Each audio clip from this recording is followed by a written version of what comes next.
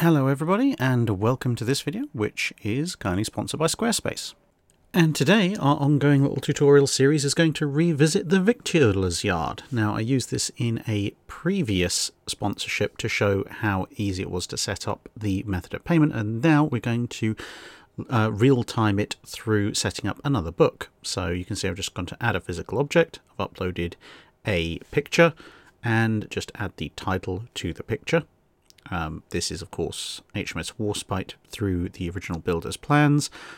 Doesn't really need a tremendous amount of explanation, but I'm going to put one in there anyway. Penny for the reference, if anyone gets that one. And then check options, so just adds a price. Make sure it's fairly reasonable. This is obviously a spare copy that I have. There is only one spare copy, however. And then I can just check the other options, make sure I'm all happy with that. And then I can go to publish and I can schedule. So I'm obviously setting this to launch at a point when this video is live. And it really is that simple. Once you've got it set up, everything's ready to go. And well, it'll be available by the time you're watching it. So if after all these little mini tutorials I've been doing, you think you could build a website for maybe ideally naval history purposes, but you never know, you might want to do it for some other reason, then head over to squarespace.com/Drakenfell. You can get a free trial, and once you're ready, that little link will give you 10% off your first website or domain. So thanks once again to Squarespace for sponsoring the video, and on with the main show. So, SMS Seydlitz, or Seydlitz. Again, I've heard Germans pronounce it both ways. I may slip between the two during the video. I do apologise in advance to whichever of you don't like whichever version I'm using. Anyway, as we all know, at the Battle of Jutland, Seydlitz took one heck of a pounding and just about managed to make it home. But we're going to look at in a bit more detail at exactly what happened to her and when it happened to her and the effects thereafter that were caused by those various hits. A handful of quick caveats before we start. One is that we're only going to be showing major caliber hits. There were a few hits by lighter shells on Seydlitz which caused various bits and pieces of damage, but we're not going to cover those because basically they didn't have all that much effect on her stability, watertightness, etc., etc. Secondly, I've converted all the time references in this video to British Standard Time, i.e. the time that was used by the Grand Fleet in the Battle of Jutland, basically for continuity purposes with the main Battle of Jutland video series. Of course, Seydlitz's logs were using German time, which is an hour ahead of British time anyway, plus they were on summer time. So if you read the logs directly, they're in German summertime. If you read them in a number of different books, they're corrected to Central European time. And if you read other accounts, usually combined accounts that are telling the entire battle, they'll be converted yet again to British Standard Time if it's being written from a British point of view, or sometimes the British records are converted to Central European time, basically so that, you know, events like ships blowing up and so forth happen at the same time and don't have an hour-long gap between them in the different accounts. But as I said, since we've already done the three-part series on Jutland using British Standard Time, that's the time I've converted everything into here as well. And thirdly, you'll notice as we go forward that I've used a model of Seydlitz to illustrate the various hits in a bit more detail than can usually be found from looking at overall photos, and indeed some of the hits don't seem to have been easily photographed. They are actually photographed if you go into the archives and find them all, but that can be somewhat difficult since they're stored in the German archives, which have some very different use cases compared to British archives. Nonetheless, when you're looking at the model, before people start furiously typing away on their keyboards, yes, I'm aware there are 3 shades of grey on it instead of 2. That's because Tamiya Humbrol color conversion charts lie. And yes, I am aware that there is an awful lot of detail missing. It's a 1:350 scale model. It has a lot of etched brass to go on it. It has a lot of very fiddly plastic bits to go on it, and weathering detailing and so forth.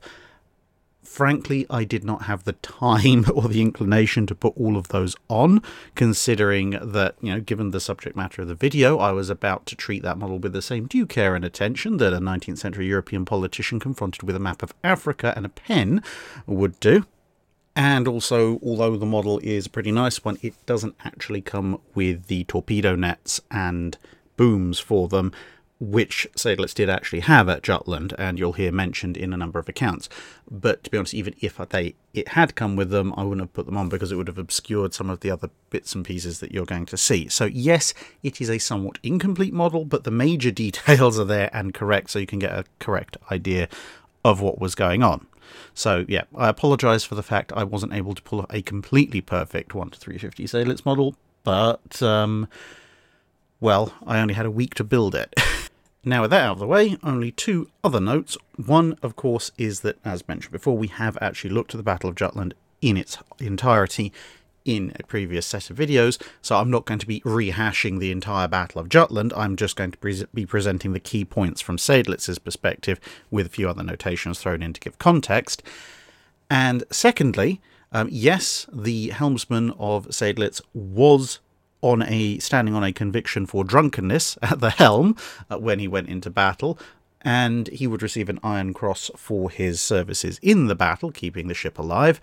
And unfortunately, much as it would make a superb story, it does seem very likely that he was, although convicted of having a problem of repeated drunkenness, he was probably entirely sober for the whole encounter.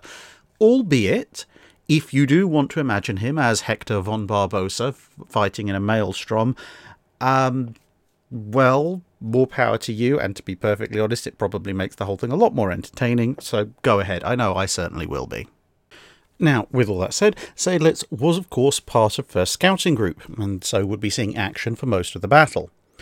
At about 2 in the afternoon of the 31st of May 1916, the cruiser Frankfurt reported a smoke cloud in its relative northwest, and 5 minutes later, 1st Scouting Group altered course west-southwest to cover the approach of the lighter German forces that were part of their fleet screen.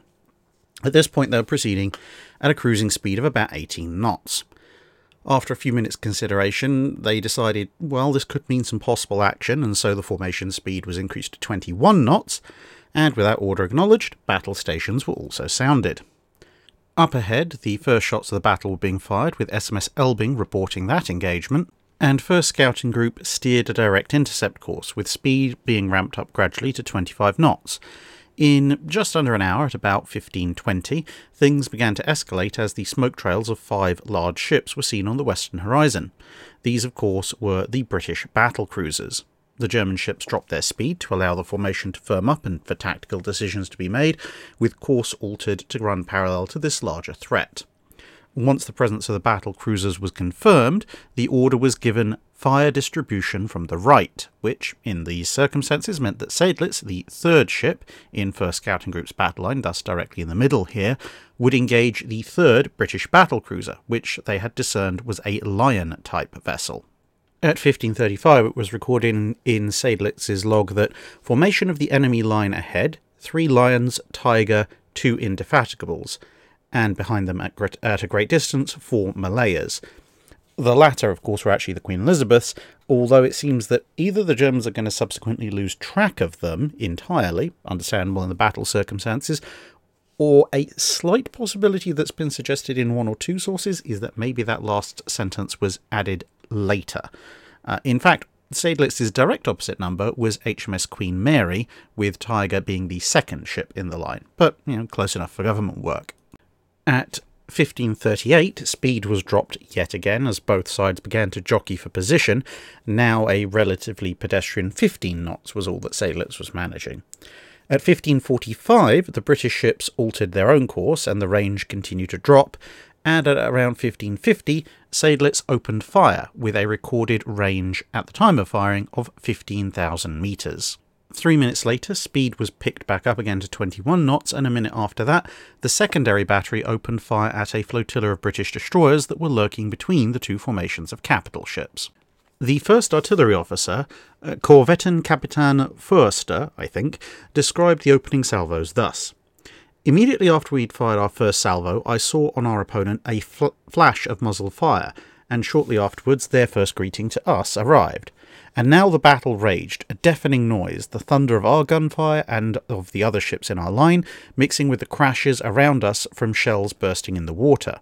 The sea boiled, the surface was troubled by the innumerable splashes of splinters, and now and then the water columns reached turret high, climbing vertically after the detonation of heavy shells.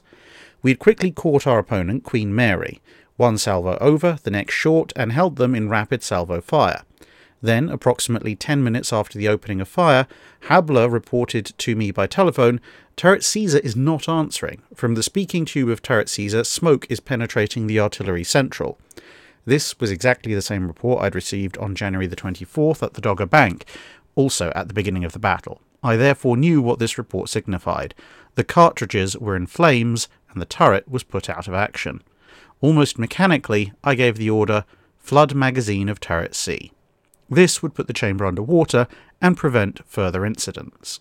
In fact, it was only 5 minutes after the ship had opened fire that she took her first hit. This came in at 90 degrees, or basically perpendicular, and struck the hull to starboard, as you can see, just below the position of the conning tower and one of the smaller secondary casemates. This was a 13.5-inch shell, almost certainly from Queen Mary, and it went through the outer part of the hull into a coal chute and detonated just forward of the casement armour. It also blew a hole about 3 metres by 3 metres in the deck immediately below it and destroyed a bulkhead. All the cabins and the deck officers' mess in the area were destroyed, with casualties amounting to 4 killed and 2 wounded. Initially, there was very little flooding, just some from fire mains that had been broken, but it would become a lot more dangerous later on, as the shell hole also allowed water to get through to the middle gangway in the central control position, as well as through a bulkhead lower down into a boiler room. But that was for the future. In the immediate aftermath, smoke and gas caused by the shell detonation internally meant that the starboard switch room and starboard turbo dynamo room were unserviceable as the gas and smoke filtered down through splinter holes. And later on, these same splinter holes would allow the forward electrical station to short out because of subsequent flooding. But a mere 2 minutes later, a much more serious hit arrived.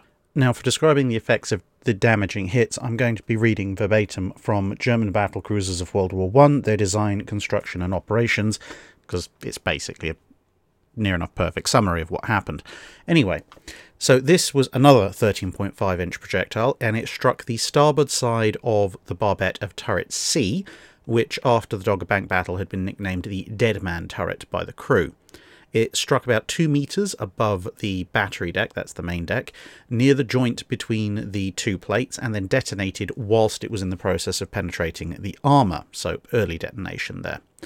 A calibre-sized hole, i.e. 13.5 inches, or 0.35 by 0.35 metres, was made in the 230mm thick armour, and an exterior ventilation shaft was destroyed. A hole 1.5 by 1.5 metres was made in the support cylinder of the turret, and a piece of armour and splinters entered the working chamber and ignited the 2 main and 2 forward charges that were found there. Turret C and the aft part of the ship were immediately enveloped in a large yellow smoke cloud, and in the working chamber of Turret C, i.e. immediately below the actual gunhouse, the following were destroyed: the right rotary motor and drive of the traversing works, the hand training drive, both hydraulic pumps and accumulators, both hydraulic motors, both cartridge rails and the reloading mechanisms, the upper part of the left lower cartridge hoist, the projectile hoist to the turret, and many other pieces of equipment. Basically, this turret was not moving ever again until it could get back into a shipyard. All the personnel in the working chamber and the crew of the rotating part of the turret, i.e. the gunhouse, were killed, and likewise the people in the switch room and the cartridge elevator room further down. The cartridges in the lower elevator were blackened by the flash, but they didn't burn, and the personnel in the shell elevator room were killed, in part by flash coming down the shell elevator, but some, who had their gas masks on, were found dead in the room above, so they had a chance to try and escape, but had been overcome. The men in the shell room waited for the flames to dissipate, and then went and opened the flooding valves for the munitions of Turret C's magazines. The flooding was then stopped when it was clear that the fire had been extinguished, but the water was already a metre deep. The turret, for obvious reasons, would remain out of action for the remainder of the battle, but thanks to the measures that had been taken after the catastrophe at Dogger Bank, the ultimate disaster of the ship exploding had been averted.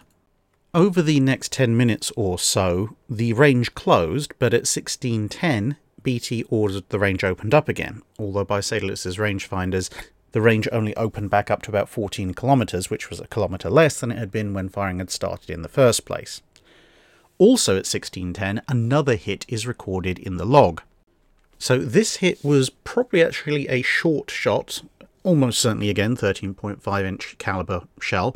This actually detonated underwater in the vicinity of the outer part of the hull. The outer hull plates for an 11-metre section were bowed in by the force of the detonation, along with interior frames that obviously were bent as well, and various rivets were sprung and went on interesting brief ping-pong missions through the hallways. There was also a starboard wing passage between two separate watertight compartments in this area, and that was filled with water. 5 minutes later, the horizon was briefly lit by the detonation of the battlecruiser Indefatigable. But aboard Seydlitz, still heavily engaged with Queen Mary, there was very little time to cheer this observation, as another hit arrived 3 minutes later at 16:18. This was another 13.5-inch projectile, and it hit just between the bulkhead and the casement outer armour. You can see it's at the back of the main casement array, about half a metre above the main deck, and detonated whilst it was penetrating the armour. So again, another short detonation. Inside the ship, a hole about 2 square metres in area was made in the main deck, which in this area happened to be just above an outer bunker. The casement armour was also penetrated by various splinters and bits of armour that went into the casement that was right next to the impact that you can see here. Splinters also pierced the splinter bulkhead to the next casement along, and the deck inside the casement. The nearest 150mm or 5.9-inch gun was jammed and shoved physically backwards into the armour, with all the crew aboard that gun actually dying in the explosion, with the exception of what appears to be the ship's chaplain, who, with the aid of his gas mask and having managed to evade any splinters, managed to escape further down the casement array. Water thrown up by the speed of the ship and showers of spray from the various shots that fell short went into the shot hole and then down into the bunker, which didn't help matters. Portable electric pumps were able to keep track of the water levels in that bunker, so the ship wasn't too badly affected at this point, but the coal conveyor system for the bunker was destroyed, which would have had serious consequences had Seydlitz not been quite so close to home. At this time, Seydlitz was increasing speed to 22 knots, and a general exchange of fire continued until at about 16:26, either Der Flinger or Seydlitz scored a hit that sent Queen Mary up in the second great fireball of the day. Without anything left of her original target to shoot at, Seydlitz switched instead to shooting at HMS Tiger. To give you some idea of how the engagement was developing, the first of the Queen Elizabeths had opened up sometime earlier at 8 minutes past 4, and all of them were in action firing at various targets by 15 minutes past 4. But as they progressed up the line, they were only noticed aboard our point of view ship at 16:32. Whilst Moltke and von der Tann had occupied most of the 15-inch ship's attention up to this point, the German battlecruisers could also see the high seas fleet approaching from the other direction at around 16:41, and by 16:49 the leading German battleships had opened fire. But within 60 seconds of that particular occurrence, another hit had arrived aboard Seydlitz, this time from a 15-inch shell. This one struck quite high up on the bow and detonated pretty much immediately, resulting in a 1.5 by 1 metre hole blown in the forecastle deck, and a larger hole, about 2 metres by 4 metres, blown in the upper deck, about 3 metres further into the ship from the hole resulting from the penetration. The outer skin of the ship, the outer hull plates that is, was bowed out, and various splinters went down through the main deck and through the bulkhead into the next watertight compartment. This explosion also destroyed quite a number of electrical components. Whilst the smoke was still clearing from this, the ship began a wheeling turn to head back the way it had come, with first scouting group now forming a somewhat extended leading formation of the German main battle line. By 16:55 this turn was complete and fire was once again resumed against the British ships, only 4 torpedo tracks to be noticed as various British ships had fired their underwater weapons to cover the wheel to the north by their own battleships and battlecruisers, and at 16:57 one of these found their mark. This blew a hole about 4 metres by 12 metres in the outer hull plating. The internal torpedo bulkhead was bowed in, but was not penetrated, although some of the internal frames internal to the torpedo bulkhead were bent out of shape and various rivets were sent pinging around everywhere, because of course the bulkhead had crushed those backwards. The starboard 150mm gun, you can see it sitting quite jauntily up there, had the muzzle pushed upwards by a column of water, rather understandably, and became so firmly wedged in its cradle that it couldn't be used anymore. At the same time, the gun was also hurled backwards, and so it couldn't be turned either. The ingress of water into the watertight compartment that made up this section of the ship caused all the torpedo-firing electrical equipment to fail, so torpedo firing could only be accomplished manually if they wanted to do that, using commands coming down from the speaking tubes. The wing passages in both the compartment adjacent to where the torpedo struck and the next one along were filled with water, and the outer and protective bunkers in a fairly long line also began to flood. Although, as we said, the torpedo bulkhead was just about holding firm, there was a bit of leakage, which shorted out a number of electrical motors and control positions, as well as a little bit of flooding into a connecting corridor. This, when combined with some of the flooding from one of the first hits, meant that there was a further overall increase in water level in this area. More water began to enter through various speaking tubes and other piercings in the bulkheads, which meant that the spaces that were all below the ship's main armoured deck would now gradually fill with water as time went on. Whilst damage control parties were still trying to work out exactly what the extent of flooding caused by the torpedo hit was, a number of 15-inch shells started arriving on board. At 17:06, a 15-inch shell blew a 2 by 2 metre hole in the upper deck on the port side, then travelled through the ship before detonating just above the upper deck on the starboard side, blowing out one of the smaller 88mm guns, again not modelled here in this particular model, and blowing out a considerably larger 3 metre by 4 metre hole in the forecastle deck and starboard side of the ship. Splinters penetrated quite deep down, including down below the main deck, and this area would cause considerable flooding both now from water being thrown up by the bow, and later on as the ship's bow sank, considerable amounts of water would be admitted through these two holes, and obviously through the splinter holes penetrate deeper and deeper into the ship. Another 15-inch shell hit 2 minutes later at 8 minutes past 5, hit the forecastle deck a little bit further aft and exploded immediately, so another premature detonation. It did, however, blow a fairly substantial hole in the forecastle deck, and then directly below that, internal to the ship, a much larger hole was blown into the upper deck, and then splinters continued down through the main deck and into one of the torpedo transport shafts, causing extensive damage, and then of course subsequently allowing flooding to spread considerably further down into the ship. And then 2 minutes after that, at 10 minutes past 6, another 15-inch shell hit the faceplate of turret B, or Bertha, near the right-hand barrel, and once again exploded on impact, which meant that there was a lot of white and yellow smoke and gas everywhere, but it wasn't as bad as it could have been. Nonetheless, the turret faceplate was holed by a caliber-sized hole.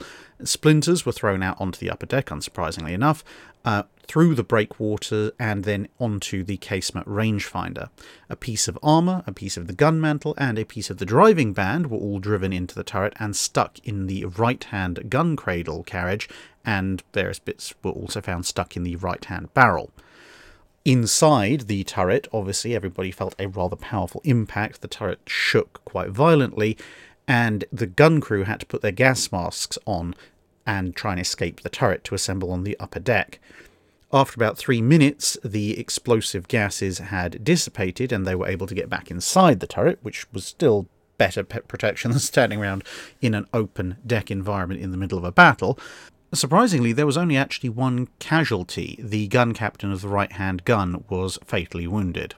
With this last hit came something of a pause in proceedings, as the British battlecruisers were drawing out of range, and the command staff, mindful of what happened to their ammunition stocks at Dogger Bank, began to review their situation.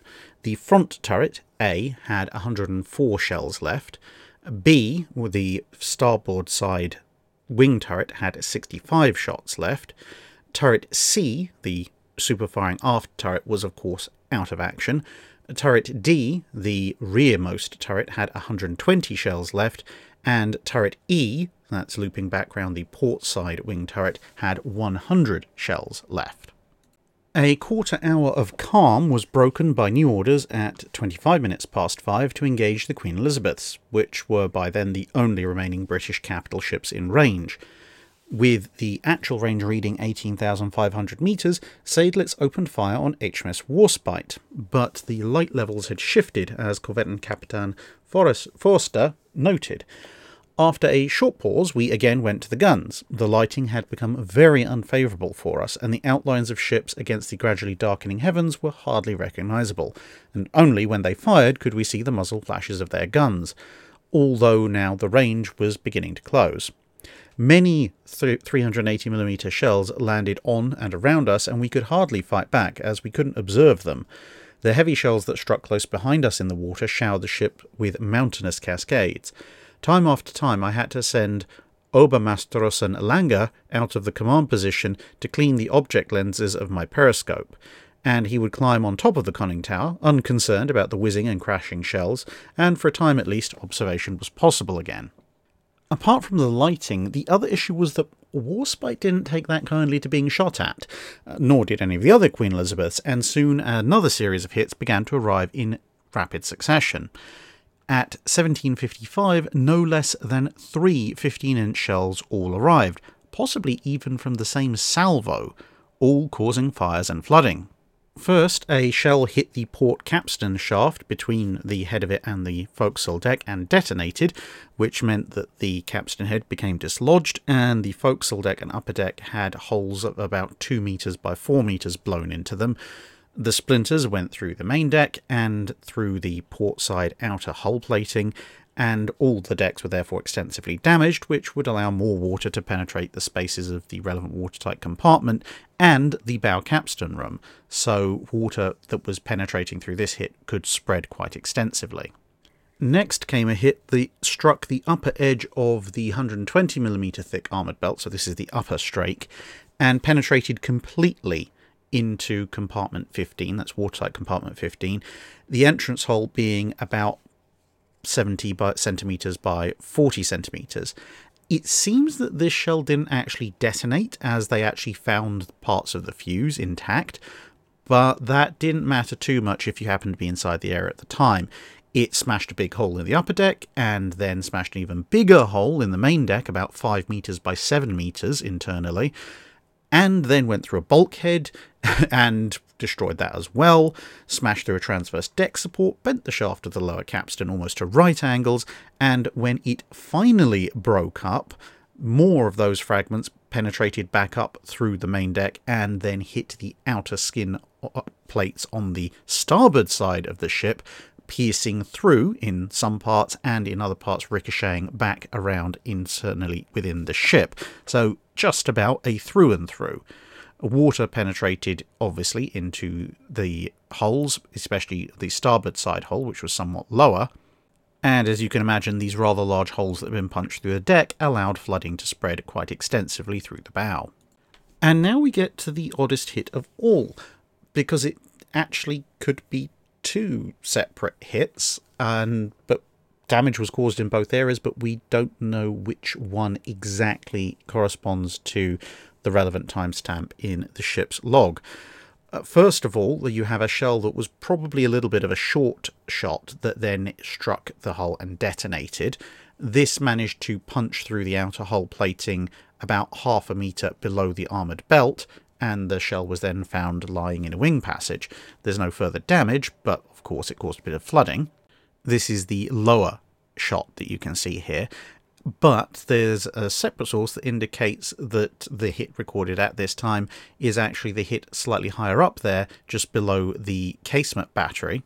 This hit some 240mm thick armour, but did basically just splinter damage to the torpedo nets that were in the area and the barrels of the nearby casement guns, but no other damage. Given the effects of even short detonating shells, which we've seen, it's more likely the lower hit is actually the main caliber hit, and the upper hit was probably a secondary battery hit of some kind.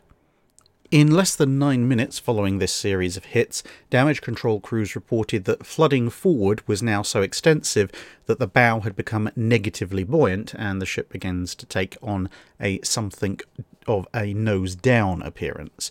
This situation would continue to deteriorate both outside and inside the ship as it was making various turns to try and get something out of the visibility issues caused by the setting sun, manoeuvring for a better firing position, which obviously wasn't helped by the fact that as the sun set, which was silhouetting the Germans and hiding the British, light levels overall were going down, and there was of course also encroaching smoke and fog. And to cap it all off, one of 3rd Battlecruiser Squadron's ships probably scored a hit just aft that made everybody jump at around 1834. This hit struck the belt armour, the full thickness belt armour, and ricocheted forward. It's thought to have been a 12-inch shell, possibly from HMS Indomitable. The armour plate wasn't pierced, but the plate that was hit was actually shoved inboard by about 1.5 inches, and the 2 torpedo net booms and the nets associated with them, again not on this model, were damaged. Some water would enter another one of the outer coal bunkers as a result of the displaced armour bending in the inner hull plating. By 1844, steering had been transferred to the last-ditch position in the rudder room itself, as vibration from the various hits aft had caused a failure of the rudder drive motor, which meant that all non-direct steering positions were useless. With firing having ceased on account of the fact that nobody could see anything but the low sun and smog through the rangefinders, another ammunition check was done. The forward turret was down to 101 shells, the starboard turret was down to 51 shells, C turret, the superfiring aft turret, was of course still completely out of action, the aftmost turret had 110 shells, and the port side wing turret was down to 70 shells. The right-hand side gun in the forward turret also now had a problem with its shell hoist, which was having to be run manually. Shortly after 7 o'clock in the evening, the ship had managed to sort out its course. Unfortunately, that course was now heading east towards the combined British forces, and the darkness and gloom made recognising targets more of an ambition than an actual reality. This was of course the start of the infamous Death Ride, buying time for Scheer to extract the High Seas Fleet from another encounter with the Grand Fleet. Over the course of the next half hour, whilst admittedly scoring the only hit on the Grand Fleet itself when one of Seydlitz's guns managed to hit HMS Colossus, Seydlitz herself would be hit no less than 6 times. The first hit, we don't actually know all that much about. We don't even know what caliber projectile it was. All we do know is that the shot landed just a fraction short and detonated underwater, almost adjacent to the hull. This bent and distorted the outer hull plating about 0.5 metre to 1.5 metres below the lower edge of the belt, warping it. The frames were bent, the rivets were sprung, and there was a bit of leakage, and the portside wing passage that connected to watertight compartments in this area was also flooded. The next hit was just above the previous one. Now, this, again, for modelling reasons, wasn't able to model the torpedo netting, but it almost certainly hit the nets and the net boom and detonated on those. The forward part of the shell then continued through them, impacting the citadel armour itself. Although the armour wasn't fully penetrated, the outer hull plating that was underneath the armour was bowed in by the impact, and of course all the netting and so forth was destroyed as well. Then a hit, again calibre unknown, managed to hit the upper aft searchlight platform and go through the ventilation shaft just below it before flying overboard and then detonating, taking out the starboard upper searchlight with it. This was of course not very threatening to the ship's overall survival capabilities, but it did mean a very slight reduction in night fighting capability if it had come to that. The next hit was almost certainly a 15-inch shell, probably actually hit the water and then deflected back up into the hull. It nonetheless managed to penetrate the outer hull plating, detonating shortly after penetrating. The armoured deck below was quite badly bowed in by the force of the explosion, and splinters actually did manage to penetrate it. This destroyed a dressing station, and the upper deck and conning tower were showered with splinters coming up, for obvious reasons, and one man was badly wounded inside the conning tower by the splinters and the concussion. Interesting, considering the shell had actually hit reasonably far away from that location. Now, obviously, as the ship was in a fairly nose-down position at this point, the hit allowed water to flood into the portside outer bunker, which wasn't particularly very helpful, and the water would then spread from there to another bunker. Next up was a 15-inch shell that managed to hit the right-hand side barrel of E turret, and made, obviously, a rather deep dent in said barrel, with splinters being thrown all around the top of the ship. The port casement rangefinder was damaged by flying splinters, and a few splinters also went through the deck into the portside casement battery that you can just see below the turret there.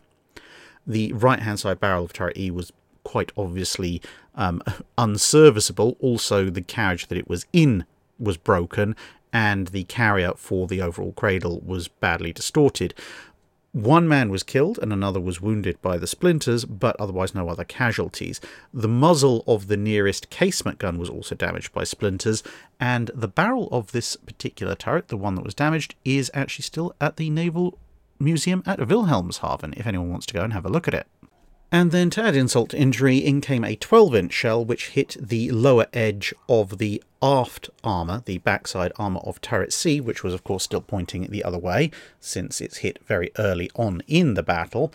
This made a semicircular hole that went, obviously, back into the turret. A bit of armour and a bunch of splinters from the shell bounced around inside the turret, caused some more damage, found a few charges that hadn't been set on fire yet and set them on fire, but the fire was able to be extinguished and everything else had already burnt out, so it didn't particularly go anywhere. Obviously, with the turret already being out of action, it didn't particularly impair Seydlitz's continued combat capabilities from that perspective, but more importantly, splinters went down and went through the upper deck and severed a bunch of electrical cables for the traverse mechanisms of the two turrets. Again, obviously C turret already out of action, but D turret now had its main traverse mechanism fail, but they had an auxiliary motor, but obviously it was somewhat less capable.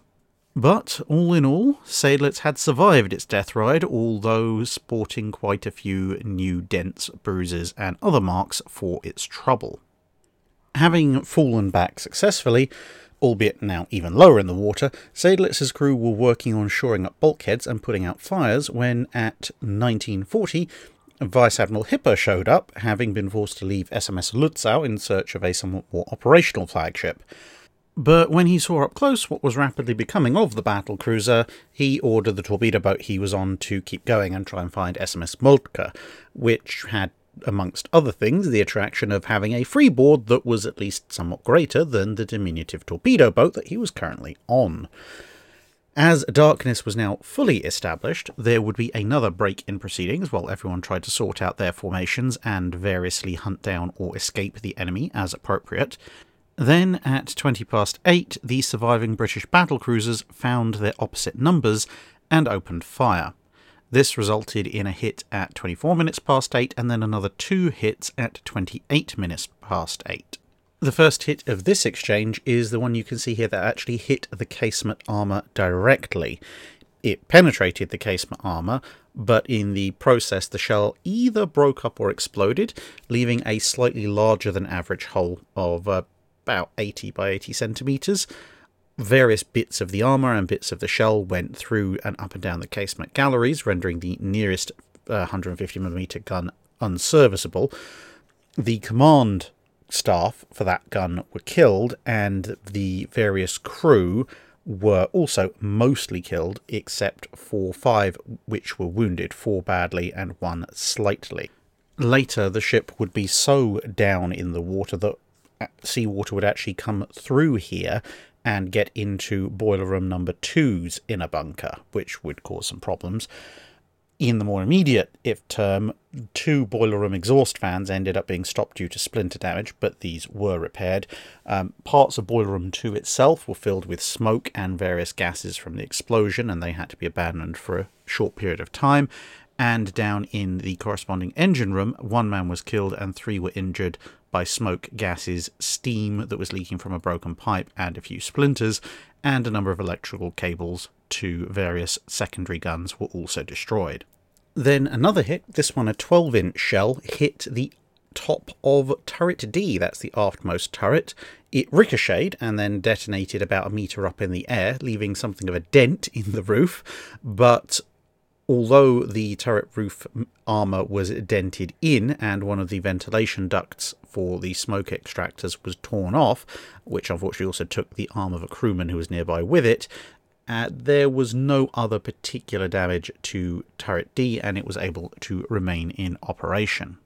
That was, however, somewhat made up for by the next hit.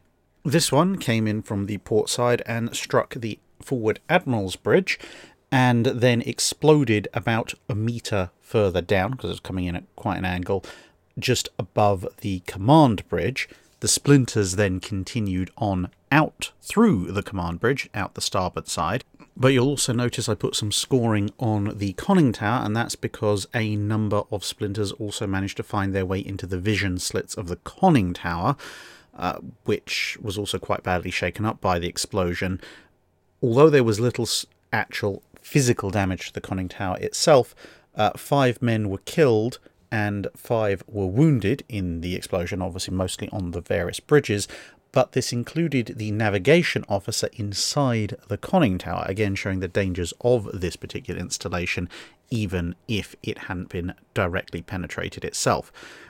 Also, a couple of searchlights were damaged by splinters.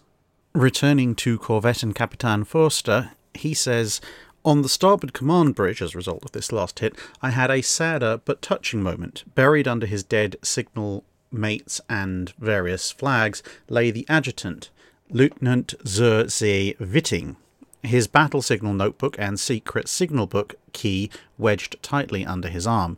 During the entire battle, he and his men had stood on the open bridge next to the command position so he could more readily see the signals from the flagship and relay them correctly. The last enemy shell had detonated in the vicinity of this group and had done horrible work to the poor men. They were all killed, except for Witting. I went to help Witting in his terrible condition, and he was placed on a transport hammock. He still held onto his book, although both hands were shredded and his leg was severed. He said to me, 'Take care of the others first.' In his helpless situation, and despite his agony, he wanted help not for himself, but for the others, his signal personnel. He didn't suspect that his life had been the only one saved from certain death." 2 final hits occurred a couple of minutes later. The first one struck roughly where the deck armour and the belt armour were joined together. The upper part of the plate, the upper strake, had a semicircular piece of it broken off. The lower plate had a semicircular dent in it. The shell most likely broke up or detonated outside the armour or on its way through, as there were no shell fragments inside the shell hole itself, and there wasn't all that much damage to the inner bunker that was immediately behind it. However, large amounts of water managed to come in through this hole into the bunker in question, and through various bulkheads that had been damaged by the shockwave would enter various other bunkers as well. And then the very last hit was a 12-inch shell that came in and struck the belt, penetrated, leaving a approximately double caliber hole in the belt armour and breaking off parts of a nearby plate that was adjacent to the one that had actually been hit. Pieces of this armour and parts of the shell were thrown into the outer coal bunker in the area, but for the most part the shell fragments were actually stopped at this point, although once again that particular bunker started to fill with water. This completed the tally of impacts, but the fight for survival had only just begun. Indeed, the ship was far from out of danger. The last hit on Lützow had been significantly earlier than the last hit on Seydlitz, and that ship would founder later in the night. However, unlike her newer compatriot, the largest forward compartment on Seydlitz, the forward torpedo flat, was as yet clear of water. If it stayed that way, there might be hope. But there was still, of course, danger. Like on Lützow, although the holes in the upper portion of the bow were not a problem if you just looked at the ship in abstract, in the cold, dark reality of that night, the bow was, of course, down significantly, and the large shell holes on the decks were allowing water to enter above the armoured deck, because the speed of the ship managed to draw water over the forecastle. And then, because of the destruction of the interior bulkheads and the various armoured and non-armoured decks by splinters and explosions, the water was able to freely flood the forecastle. Somewhere out there in the darkness, this was exactly the problem that was happening to 1st Scouting Group's former flagship. A heavy shell hit in Compartment 8, which was one of the 2 parting shots right at the end of the battle, which had hit on the Citadel armour just below the aft funnel, allowed an upper bunker to flood, and separately the hole in the armour to the port number 4 150mm casement threatened to become a fairly serious danger, as if water got in there, the entire casement gallery might then flood. That amount of water would in and of itself be bad enough, but combined with the location of the gallery in terms of overall height within the hull and its horizontal position far out on the wing, it was about the worst place for flooding to occur to preserve the ship's stability.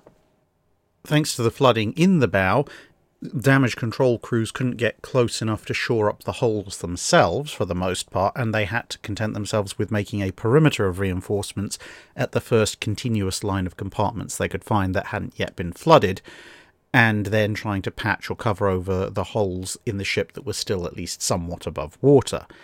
Unfortunately, much of their damage control equipment was now also kindling or underwater, and so what was left meant improvisation had to be used, and so wooden mats, hammocks and wooden wedges were all hammered into place, some of which were standard damage control equipment, others were just grabbed from whatever was lying around, but the ad hoc nature of these meant that as the ship sank ever lower into the water, the force of the swell quickly weakened and then washed away even their best efforts. The bow of the ship would continue to sink even deeper, the stern rose ever so slightly, and now the bow was low enough that the bow wave was washing over the forecastle and water began pouring through all sorts of shell holes there. From 20 knots, the speed had to be dropped until 12. At 12 knots, the deck wasn't quite awash. Much like on Titanic, however, Seydlitz's watertight bulkheads only extended up so far, and now internally one of those was overtopped above the forward torpedo flat, with water now threatening to spread to the entire area above the machinery spaces. Incidentally, that meant that the crew of the forward torpedo room were now surrounded on every side, including above and behind them, by seawater. The available pumps within the torpedo compartment could just about cope, but that was about all they could hope for. By morning, speed had dropped down to 7 knots to try and prevent catastrophic flooding, and then as it came up to 8 in the morning, the gyro compasses failed, so now Seydlitz had to be accompanied by other ships to help her navigate. Unfortunately, all of her charts were lost, either blown up, damaged, or now underwater in a compartment somewhere. And with the bow so far down, despite their best efforts, the ship grounded in the Aram Channel. In order to free the ship and to get it moving again, paradoxically, you actually had to flood the ship more. So extensive parts of the stern were flooded because this brought the overall trim of the ship up, i.e. the bow, relatively speaking, rose. With this and a rising tide, the ship managed to work itself free of the grounding it had incurred and pass through the Amram Passage. But the ship was settling deeper and deeper into the water and gradually going out of control. In all likelihood, she probably would have foundered at this point if it wasn't for the fact that 2 steamers equipped with pumps, as well as a number of tugs, managed to come alongside at this point. They were able to start pumping out parts of the ship, or at least keep up with some of the flooding, and get the ship pointed in something more vaguely resembling the direction of home. Still, it took all of the 1st of June, and then the early morning of the 2nd of June, before she was actually able to make it to the vicinity of Wilhelmshaven. Over the course of the 2nd, while they waited for high tide, the wounded and basically anything else that could be made portable was taken off to try and lighten the ship.